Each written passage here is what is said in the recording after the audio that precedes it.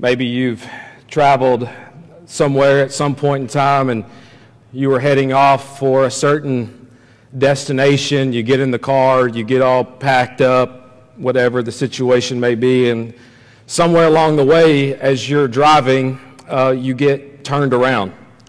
Sometimes that can happen through a detour. Maybe you stopped off, the kids need to go to the bathroom, and then when you came out of the gas station and then you just didn't take that right turn, and you began heading somewhere, and you just got turned around. That happened to you before. It's kind of happened to all of us at some point in time, I think. And here's some things that kind of let you know that you're heading in that wrong direction. First, you start to get a bad feeling, and you just are driving and you think, I don't know if this is right anymore. And then your wife wakes up from her nap and says, where are we? And that also is not really good. And then you got the road signs.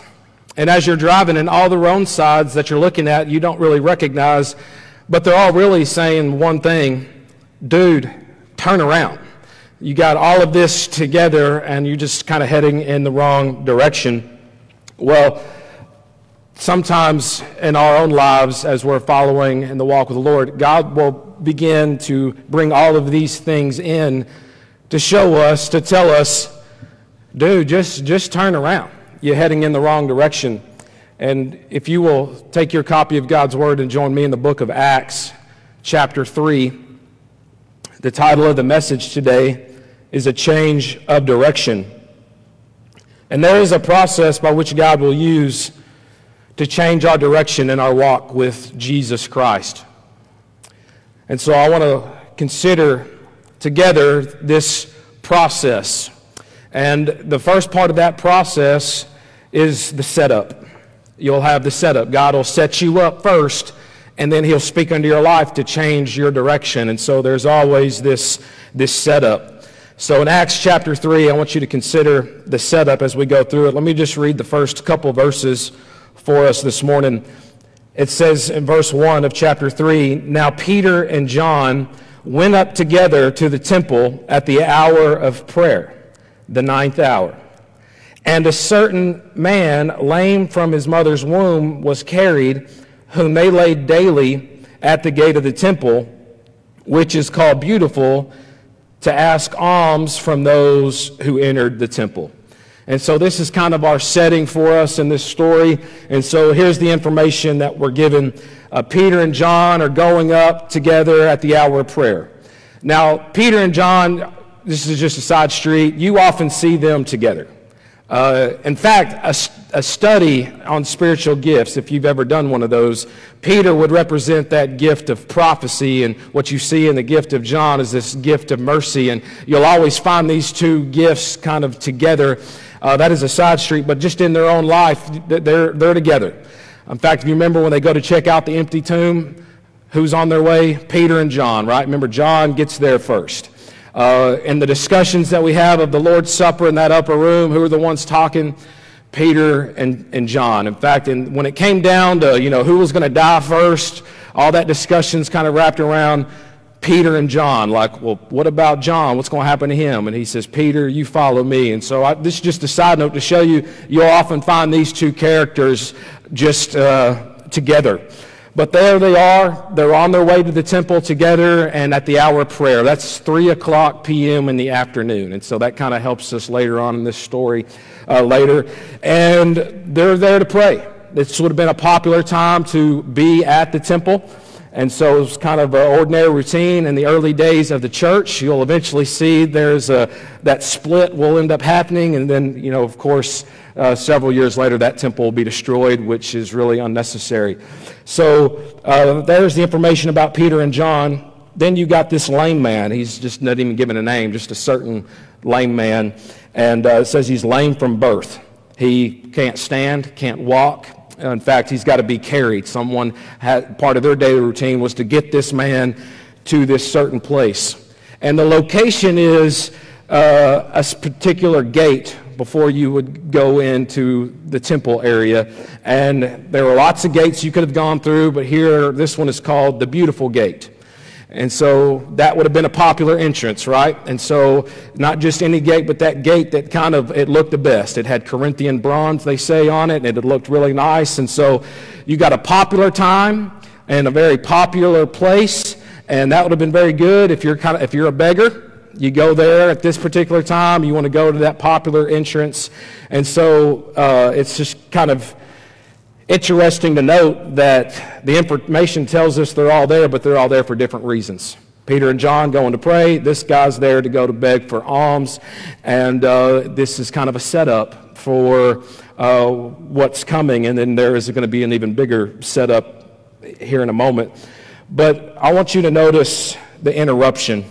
It comes in verse 3. If you look with verse 3, it says, who, seeing Peter and John about to go into the temple, asked for alms. And so now this story kind of zones in a little bit further, and I'd like to just point your attention to this phrase right here. Seeing Peter and John about to go into the temple. It's this picture of they're almost there, and maybe they're kind of on that last step. They're getting ready to go in, and at this very moment, here's the lame man. He sees them and then asks for alms. Alms is charity, anything. I mean, what they want is money, and that's what this man wants, but it was anything that you can give. If that had been some food, just whatever, hopefully money, and just trying to get a little bit of mercy. And so here they are about to go in, and I just want to pose this question for you. Do you like to be interrupted just before you're about to do something? That's typically not in our nature, right? So we're about to whatever, and then for me, that's the last moment I want someone to say, hey, because we got our agenda. Let me just say this.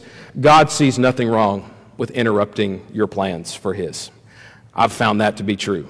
If you're about to do something and God wants to interject His own plan in that, He just doesn't see anything wrong with messing up our ordinary routine. And this is a routine. If you go back to verse 46 of chapter 2, if you just back up just a few verses, likely on the same page for you, verse 46 says, so continuing daily with one accord in the temple. This was a daily routine.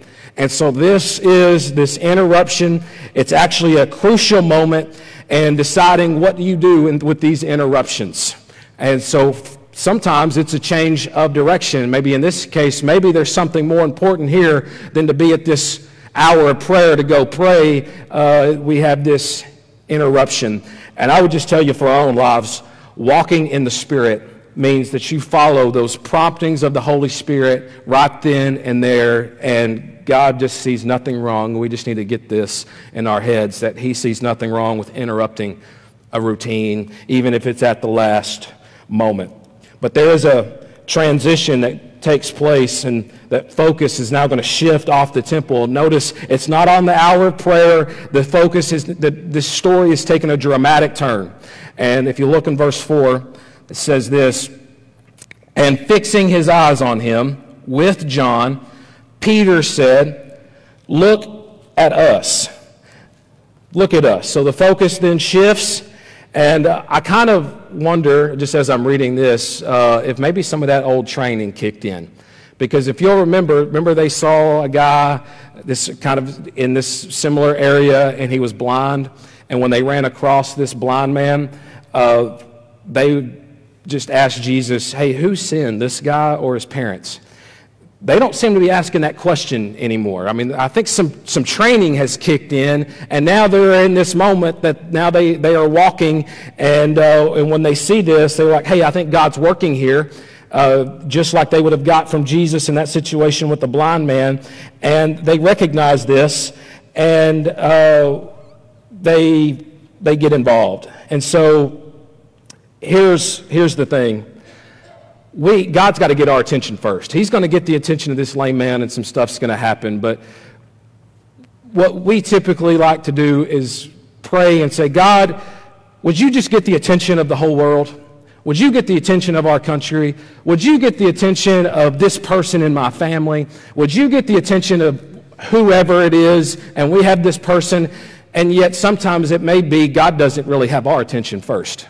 I mean, before we can actually really get involved in the work of God, I mean, he starts with his people. And we want God to get the attention of everybody else, but sometimes we don't want to give him our own attention. And so the way this is working out is God needs an interruption for us. He will come in and change our direction, give an interruption, and it'll start with his people first.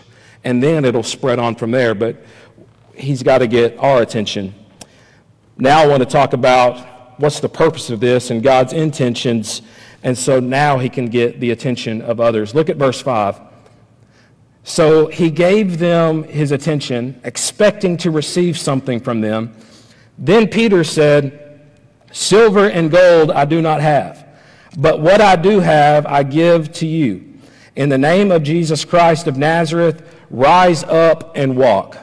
And he took him by the right hand and lifted him up, and immediately his feet and ankle bones received strength.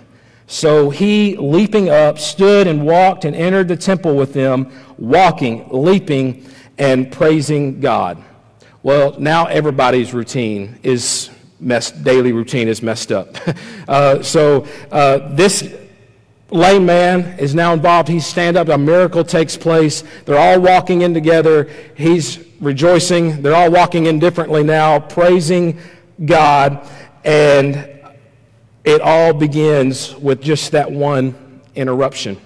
And it's so those interruptions are a big deal. Let me just speak a few moments about this, what Peter says, "Silver and gold I do not have."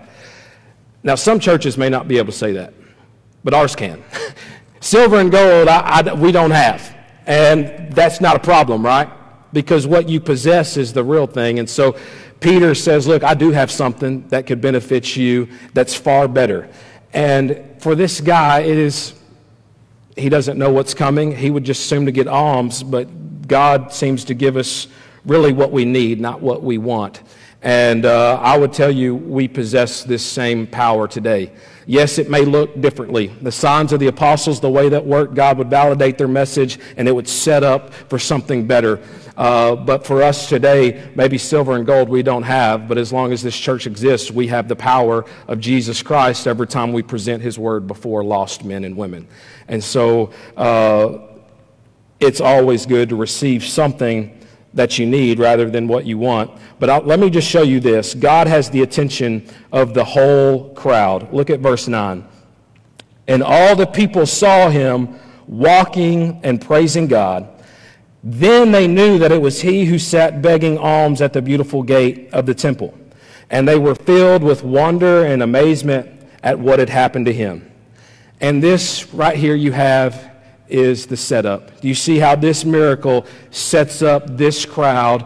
They are seeing this guy praising God, acting a fool at the worship service. He is coming in and he can't help it. It's genuine praise that bursts out, doesn't care. I mean, this dude's been lame from birth, and now he can walk and have strength in his ankle bones. And it's an absolute miracle, but don't miss the setup. The setup is now this crowd is taking notice, and they are coming in. And all of this really starts with that one simple just interruption. Right as they're about to do something, it all changes from there. So getting off that routine is really good. In fact, I can remember a time when I had problems with my ankle.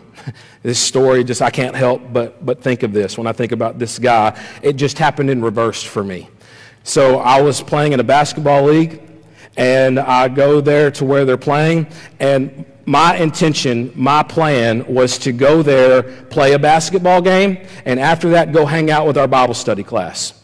That was why I was there. In fact, what trips me up about even this own story as I think about it is I oftentimes was running late, so I didn't even, I just got there and I'm just there in time to play the game. This particular time I was there a little bit early, so I was in my truck, and so I was like, I'm going to pray a little bit before I go in. And I just began to pray and was like, Lord, just keep me safe today, and just praying for these things. And thinking, all right, I'm good now, I'm covered. I'm going to go in and play a basketball game. And before the game was over, I am running down through the middle, and I step on a guy's foot. And I know it immediately, but as soon as my ankle rolls, I knew it was bad. I've rolled my ankle plenty of times playing sports in high school, but this time I thought something went wrong. And I think I heard something that didn't sound good. And all I could do was crawl off the court. And kind of immediately I thought, dang, I prayed before I went in this place thinking I was going to be all right. And I never do that. So I thought I'd really be all right by doing that. And so all kinds of stuff just running through my head. And so, we go to the emergency room, kind of find out, long story short, I tore 3 tendons in my right ankle.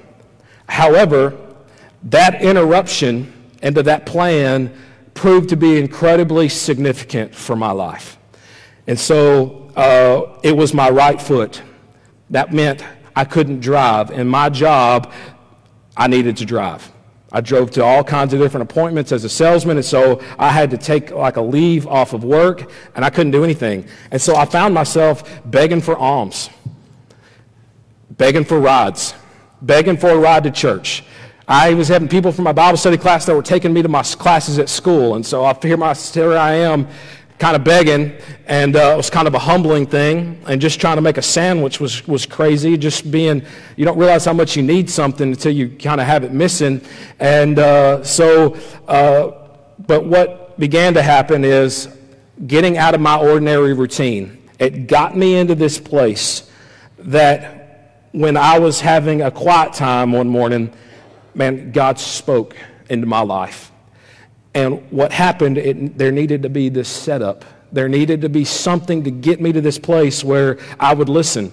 And I was reading one morning, I still have it in my journal, the day that I was called into the ministry. And it was through even just tearing up my ankle that God spoke into my life and just grabbed a hold of me.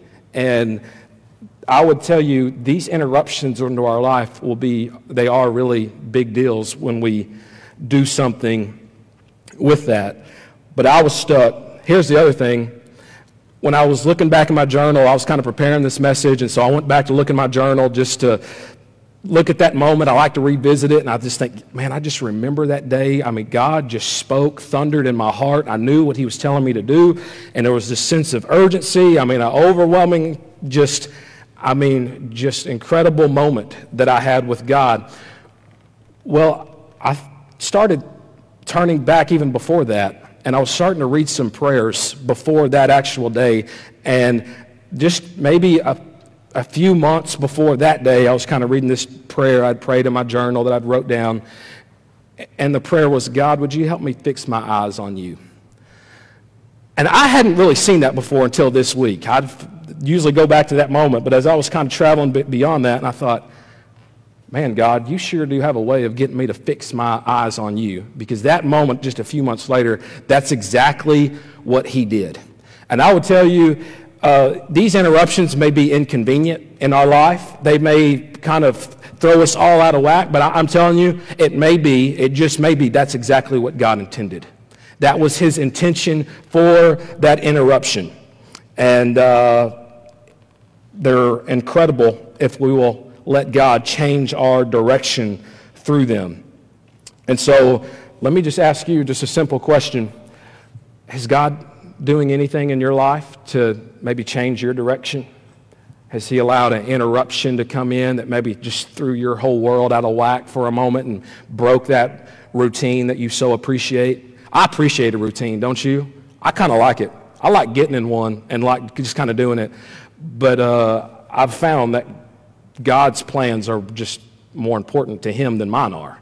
And so my routine really, on the grand scheme of things, doesn't mean a whole lot to God. And he feels just incredible freedom, I think, to break into that, interrupt that so that his plan and purpose can come out. And so if you would say, yeah, I got an interruption, well, it may be just the setup for you for something that's coming that's really, really good. So this section that we just looked at is the setup. So what is it setting up? Well, the setup is for the sermon.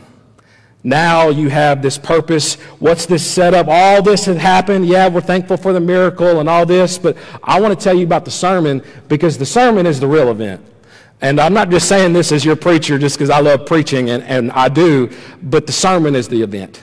The sermon is the real event. It's not the burning bush. The burning bush is the setup. You get that, right? Let me take you back in the wilderness with Moses. He sees this bush, this miracle. It's a bush that's on fire, but it's not burning. Well, you know, that was just a setup for a sermon, right? Because what that burning bush did, it set him up, drew Moses on in for the sermon, which was, Moses, Moses. By the way, take your sandals off. You're stepping on holy ground. I got a plan for you. And so God interrupted a shepherd's daily routine out there in this wilderness with a miracle, and it was a setup for what's coming next. And so many people will preach this passage and they'll hone in on this miracle. And it's an incredible miracle. That's fine. God can do whatever he wants. I'm fully fine with that. But I'm telling you, you can't read this story and not get the fact that this is merely a setup for something that's coming. And that's the burning bush. And now we got the real event that we're going to look at in our text, which is the sermon. And all the preachers out there said, amen. Yeah, it's about the sermon. And so look at the sermon, just the very first part of it. Look at verse 11. Now, as the lame man who was healed held on to Peter and John. I wonder what that looked like, just clinging on to them. All the people ran together to them in the porch, which is called Solomon's, greatly amazed. Now, I've preached a lot of sermons. I don't know how many, but I've preached a lot of sermons. And here's one thing I've never had happen to me. I've never had once where people were running to hear it. I mean, I had people come in late. I've had people come in that maybe just don't want to be there. I've had some that do, and they're like, yeah, I want to hear a word from God, and that's all good. But I've never had a sermon where I was already here at the church, and then you looking out in the parking lot, and I kind of love where my office is, by the way. You don't know if you realize I can see y'all when y'all come in, and I can look out there, and everyone's adjusting and coming on in or getting whatever, and I love it. It's fun. But I've never seen a parking lot, man, cars rushing in and people just running up into this sanctuary going, I want to hear the sermon. Like, I've never seen that before. And so I can't imagine as a preacher, what would this be like? And notice, John's not going to say anything. You're going to see this gift come out of Peter, and he's going to look at these people, and he's about to preach this sermon. They all come to this part. It's a part of the temple, kind of a colonnade with columns. It's covered, called Solomon's porch. Or portico, and they're all greatly amazed, and so they're ready to hear the sermon. You know why? Because they've had this setup that's happened in their life for them to hear it. And so God's sermon to the lost. These are lost people, okay? They don't know Jesus Christ. Yes, they are Jewish. They are there. They're pious. They're there to pray, right? It's 3 o'clock. I mean, they're here to pray, but they are lost. And so I want you to show you what would a sermon look like to lost people, and they typically have these 3 stages. And I want to show you this first stage that's in the sermon, and it's called the revelation. That's where God reveals something to you. Look when verse 12. So when Peter saw it, he responded to the people, Men of Israel, why do you marvel at this? Or why look so intently at us as though by our own power or godliness we had made this man walk? It's like saying, we didn't do this. Why? It's not because I had an extra prayer before this morning before I came. It's not me. And so verse 13 says, the God of Abraham, Isaac, and Jacob, the God of our fathers, glorified his servant Jesus, whom you delivered up and denied in the presence of Pilate, when he was determined to let him go. So Pilate, in this one case, was going to let him go, but y'all said, no, we just kill him, crucify him. And in verse 14, but you denied the Holy One and the just, and asked for a murderer to be granted to you, and killed the Prince of Life. So you kill someone who takes life, you want someone who takes life and kill the one who's the author of life. And so these are these paradoxes that Peter's given through here. And whom God raised from the dead, of which we are witnesses. We've saw personally the resurrection. In verse 16, and his name, through faith in his name, has made this man strong, whom you see and know. Yes, the faith which comes through him has given him this perfect soundness in the presence of you all. And so Peter is now clarifying this miracle. This should sound familiar. Remember in Acts chapter 2, you have all these different languages underneath heaven. They're all being able to hear this, and it's kind of this miraculous event. And Peter has to step in and clarify that for them. These guys aren't drunk. Here's what it's a prophecy of Joel. Then you got this lame man, this miraculous event, and you got people running, going, what's going on? What's happening? They're looking in the wrong direction. They're confused, looking like Peter did something. And Peter's, no, let me clarify this for you. And so here is the revelation. It's faith in Jesus Christ that has brought power into this man's ankle bones that's allowed him to stand. That very same power flows from the God that you crucified. And so here's the revelation in the sermon. The revelation is it goes out to people and tells them they're not right with God. That's essentially what it is. If you got a lost crowd and you got a sermon that is going to impact a lost crowd, there's going to be some revelation from God that says you're not right with him. And in fact, you're not even close to being right like you think you are. And so it's a revelatory event when you recognize that really why Jesus Christ came and to die was your fault. It's because of your sin. And your sin placed him there, and he died for you. Think about the revelation, though, for these people. These people think they're right with God. It's, for me, this would be the hardest one to get on board. Because you could take someone out in the world that's just consumed in their sin and consumed in their lostness and helplessness. You could take someone out there, and it probably won't take them much to convince them, yeah, I'm probably not right with God, just looking at all the evidence. If God really is holy, as the Bible says, I wouldn't, based on all this, I don't think I'm right. But you take somebody that goes to church. You take someone that goes to the hour of prayer, someone that's got a religious aspect in their life, and you want to try to convince that person they're not right with God, good luck. However, it's the power of the Word of God.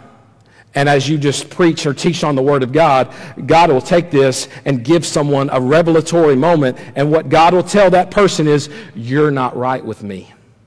You're not right. And that may be hard for us to admit, but it's a really good thing to admit if we're not, isn't it? I mean, would you want to just go on thinking you're right with God, but really not be? I mean, how would you like to walk out of here today going, you know, I think I'm good, and I really don't want to be told that I'm not right with God, and so I'd rather think I'm right with God than to really just get right with God. Would y'all want that to be you? You get in your car and drive away thinking you're right with God, but you're really not right with God? I don't want to be there. I would want an interruption. I'd want something to tell me, get me out of this ordinary routine, to tell me you are not right with God. And God will do that. He will do that with anybody. And he will do that with those who think they're right with him. But with this revelatory moment comes with an admission. You are going to have to admit that you are not right with God. But in order to do that, you need to do something. And that brings us to the second stage of the sermon. You got the revelation. The second stage is repentance. So revelation comes in. What are you going to do with that? Well, if you're not right with God, you repent. And that's in the second stage. Look in verse 17. Yet now, brethren, I know that you did it in ignorance, as did also your rulers. But those things which God foretold by the mouth of all his prophets, that the Christ would suffer, he has thus fulfilled. Verse 19, repent, therefore, and be converted, that your sins may be blotted out, so that times of refreshing may come from the presence of the Lord. And so I'm going to talk about the latter part of this sermon, but let me just stay in the second stage just for a moment. Repentance. If God has revealed something to you, he's prodded on you, and you know it because it makes you feel uncomfortable. Oftentimes, that's how you know when it's God speaking to you, is because sometimes it's not what you really wanted to hear, but it's something that you needed to hear, which that's exactly what God does. And so what God will do, he speaks into that, and it's going to make you uncomfortable for a second, and then these moments are crucial. These next few moments, in fact, in some cases, your eternity could hinge upon it. But repentance is crucial. And so what Peter is saying is, look, you cannot claim ignorance anymore. Yes, you did all this in ignorance. I mean, y'all were just trying to get rid of him, and God had his own plan by crucifying him, all of this stuff, and but you can't claim ignorance anymore. The moment you hear truth, guess what? It's the curse of knowledge. Now you know. You can't say, well, I didn't know that. Now, with this knowledge comes a responsibility. And once you hear a sermon, you're now held responsible. You're not going to be able to stand before God and say, I didn't hear, or I didn't know. It removes all the excuses out of this equation. And because once you hear the sermon and you're brought to this moment of repentance, you're held accountable for that. And it's an incredible responsibility. So they can't claim ignorance anymore. And the time has now come, this crucial moment, to repent. And what repent is, it's a change of direction. You were going in this one direction. You were heading in that direction. And then along the way, God has brought signs into your life. And as you're heading down this road, you become convinced in your mind that there needs to be a change of direction, but you get so convinced that you actually turn around. And when you get so convinced in your mind that you're like, this is the wrong path, I got to get on this path, I'm going in the wrong direction, the moment you do that, what you've demonstrated is what the Bible calls repentance. That is repentance. It starts kind of, you become convinced, and then it reorients your whole way of life. It changes your direction.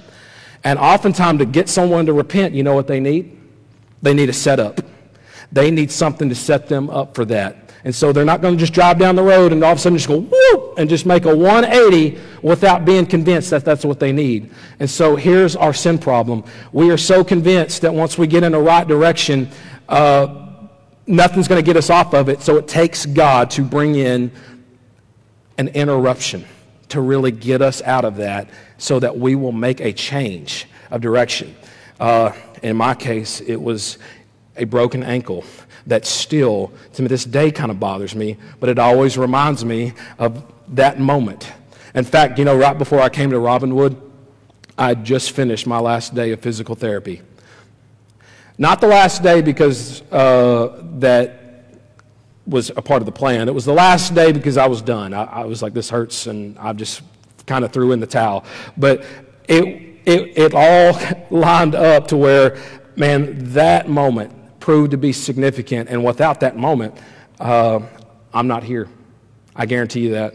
And I don't know about anybody else, but I would rather be here than going still playing church basketball league stuff somewhere, still trying to convince myself that I'm still good, because I'm not. And this is far better. What comes after the interruption is far better than that ordinary routine you think you're stuck in. Think about this. If that ordinary routine is going to lead you to hell, wouldn't you be glad for an interruption? Even if it was something so devastating to you or to your family, whatever it takes, wouldn't that interruption still be good if it got you off a path to hell and put you on a path to eternal life? That'd be better. I don't know about y'all, but to me, that's better. It is better. And so, repentance. You got to change your direction. And when you get this revelatory moment, this setup, man, you got to get convinced. And then what will happen is you'll get this third stage. Here's this third stage of the sermon, and that's the results. Let me just take you back into verse 19 where it says, repent therefore and be converted. And here's the results. Here's what will happen. Your sins be blotted out. Blotted out is like obliterate. It's a word that doesn't mean just wipe away. It means there's nothing, there's no remnant left. I mean, it is absolutely just gone. And that's what repentance will do for you. I don't care what you've done on whatever road that you took off on. And whatever sin has consumed your life, that moment you repent, I'm telling you, you get forgiveness. And it just obliterates that. And that's really good, isn't it? Forgiveness of sins. And then you get this. Times of refreshing may come from the presence of the Lord. So down this road, what you're accruing upon yourself is some filthiness. And what you're accruing with this sin is you're accruing weight upon your life, and it's adding weight. It even maybe can affect you physically. I mean, you're just accruing and building this up. But the moment you repent and get forgiveness, it's like you get a bath, and all this filth is removed. And all that stuff is gone, and there's this incredible weight that's lifted on you. And that weight is described as the wrath of God.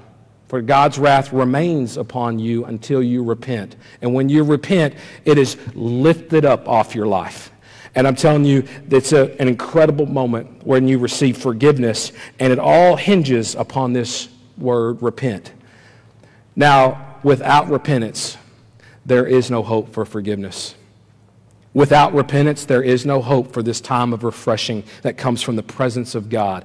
There is no hope of eternal life without repentance, without turning to God in faith and getting off that. And so he is going to spend a lot of time in this. He's got a Jewish audience, convincing them of their history about how Jesus fulfills this. So I'm going to read this, but I'm going to get to the money verse, okay? So let me read this. Hang with me. Look in verse 20. And so here's the other result. So here's what God wants to do. He may send Jesus Christ, who was preached to you before, whom heaven must receive until the times of restoration of all things, which God has spoken by the mouth of all of his prophets, holy prophets, since the world began.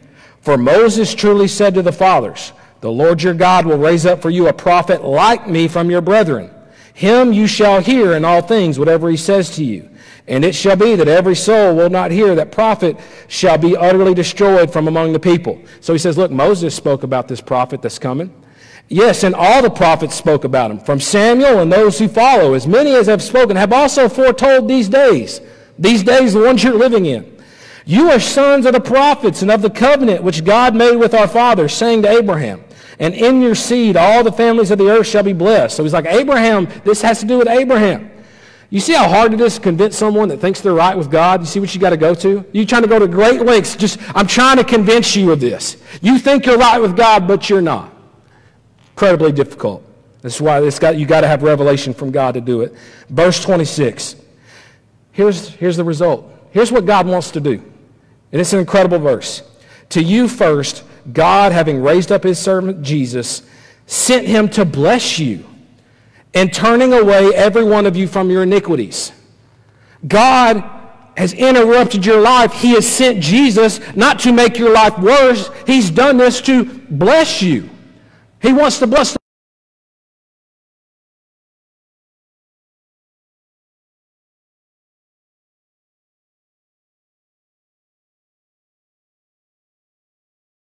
so that he can bless you, because if you're going to go down that path away from him, that is not a path God can bless. You cannot expect God's blessing on a path that he has not ordained for your life. What kind of God do you think we serve? You think we can go down a direction, sin, and just live by the seat of our pants and just fulfill every heart's desire and think God is going to bless that? God's not going to do that. In fact, sometimes people do this and go, and then when something bad happens, they go, where's God? Where are you at? What are you doing? And we live in a nation that thinks we can just do whatever we want and think we're going to have God's blessing on that. No. We need repentance going all the way from the top to the bottom. You got to have repentance. You cannot just go down a path that's your own and think God is obligated to bless you, have all of his resources behind you, to provide for you, when that's not a plan he's ordained. But if you will repent and turn your butt around, you are now in a position for God to bring some good things into your life. You're in a position for God to forgive you, to restore you, to bless you, to get these times of refreshing, to bring some really good things, even in all of his resources, whatever it takes for you to walk in this new plan. That's why, for me, for our church, and you'll hear this tonight at the business meeting, silver and gold we don't have. And honestly, I'm actually kind of fine with that. At first, when I think about it, I'm really not. But when I really start thinking about it, God, if I'm on your plan, then it's your job to provide for this church. If we're preaching the gospel and you really want us to be here, then you provide. But if we're going to go down a path that is not a path that he's ordained, then we should never expect God's resources to be behind that. But I think, man, if we get in the center of God's will, I don't care if the silver and gold is there or not. If there's the power of Jesus Christ, I'm good with that. Absolutely good with it. And so these results, these 3 stages. Revelation, you're not right with God. What do I do with that? Repent. That 3rd stage, when you repent, all these results, man, come into your life. But some miss out on that repent stage and they don't do it. And just don't let that be you, because these results aren't yours if you don't do that. So here's the deal. We got the setup. In fact, here's the kind of one part of the completion. That lame man being healed is going to play all the way into chapter 4 and then some. So that's how big of a setup it was. Look at chapter 4, verse 1. I'm just going to read these 3 verses to show you, kind of put a bow on it for today. Now, as they spoke to the people, the priests, the captain of the temple, and the Sadducees, these guys don't believe in the resurrection. That's going to come up. And the Sadducees came upon them, being greatly disturbed that they taught the people, and look at this, and preached in Jesus the resurrection from the dead. These people get mad, but look, they're too late. And they laid hands on them and put them in custody until the next day, for it was already evening. So probably a couple hours have gone by. However, many of those who had heard the word believed, and the number of the men came to be about 5,000 people. Do you see the setup now? Without this lame man, you don't get any of this. This lame man caused a stir so that people could run and hear a sermon, and those that believed and repented. Sure, there were some that didn't, but 5,000 people come into the fold that day. And this is the last time that they count. This is the last time that we'll get a number. Because here's the thing, as the gospel goes out, it's going to multiply so much, they're not going to be able to keep up with it. Because it's going to spread beyond Jerusalem. It's going to go out everywhere. And so they're going to stop keeping track of it, not because they don't care about numbers, but because they can't count them. And so this was an incredible setup for a sermon that brought 5,000 people into the family. Well, here's the thing about your life, okay? You've heard a sermon today. Whether it was good or not, we table that for another time. But we can all agree on one thing: you've heard a sermon. Which means you've likely already had a setup. People online, they've already had a setup for this sermon. And that setup may have come on Saturday. That setup may have come last week. That setup may have come a long time ago. But the Holy Spirit of God, through His Word, can bring it all back up for this one moment. And this one moment today has brought us to this crunch time, what we call repentance. And so you're going to have an opportunity to do that. You've got a sermon. You've got a setup. The question for you is, as we do this last song, is what are you going to do now? What are you going to do now? I would sure hate to walk out of here today thinking I'm right with God if I'm not. God, bring an interruption into my life if that's the case. Do something. I don't want to be thinking I'm good if I'm not good. Tell me. And the good news is God will do it. God will step into your life and show you, reveal to you that maybe you're just not right with Him like you thought you were. And that's okay, because the good news is that's why He showed you, so that He can bless you, so that He can turn you into a whole new direction. And so just kind of think in your own mind for a moment. You got an interruption? Something happened? I don't know what, but maybe whatever's coming, you got your interruption. I got my interruption. If you got your interruption in your mind, then He's got something really important to share with you. And it's got more to do than just you. If God's changing your direction, you realize that it's not just to bless you, but He can bless others through you. I mean, incredible story about a whole group of people turning around. But when God turns you around, man, He can reach a lot more people through your life. And so the plans always have to do with more than just you. But let God not only disrupt your life, change your life and repent. Now, today as we get ready to close, you got some revelation. God spoke to you and said, look, you're really not right with me. God's speaking right now. You need to change your course of direction. And I've brought an interruption into your life, but if this isn't going to work, I got a bigger interruption for you. It will get worse if you're going to continue down this. And so just maybe, you on that last step, you just about to take that last step. And this is the last minute. God is stepping in at the last moment of you, and this is it.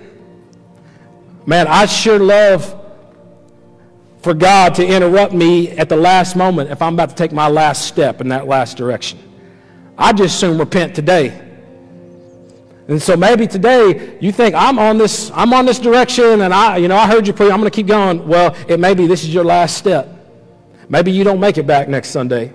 You're just about to go in.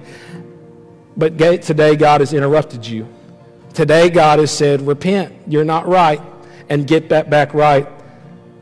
Why in the world would you risk that?